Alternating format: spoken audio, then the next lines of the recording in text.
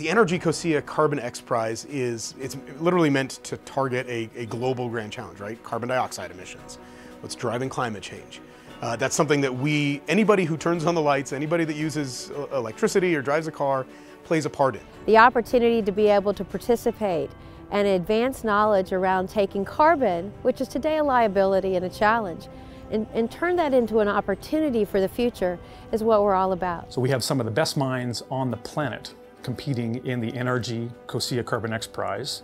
And in the prize, they are developing technologies that will convert carbon dioxide into valuable products.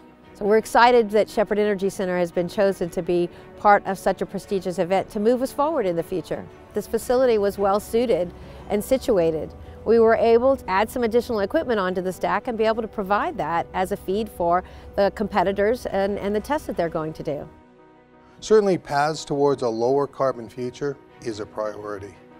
We are proud to be associated with the NRG COSIA Carbon XPRIZE and the technologies that it will stimulate. So this is exciting to see Canada taking on a leadership role, to see Alberta taking on a leadership role, to drive the development of technologies that the world needs to lower emissions.